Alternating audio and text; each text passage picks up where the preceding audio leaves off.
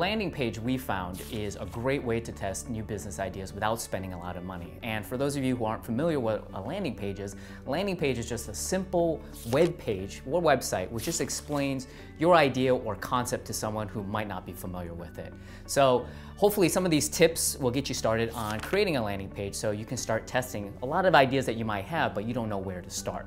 So the first step is you got to brainstorm a bunch of ideas. So maybe you want to consider building a chicken coop or selling an ebook, whatever your idea might be, but you're not sure about. Write all those down so you can say, okay, I'm going to test these ideas. The second thing is you just need to create a web page. So some people use a blog. You can use services like on bounce.com where they make it really easy for you, even if you don't know how to program, to basically explain your idea, to figure out, to present your idea to audience people.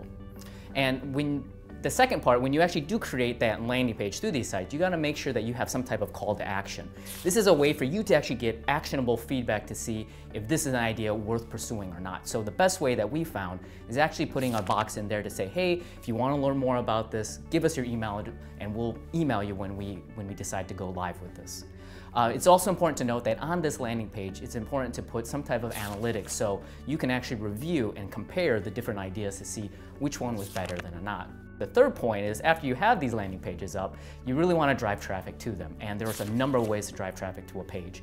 The best way we found is just buying simple ads. Facebook ads, Google ads, LinkedIn ads, even Plenty of Fish dating ads. There are a lot of great platforms for you to start driving traffic to that page to see how people respond.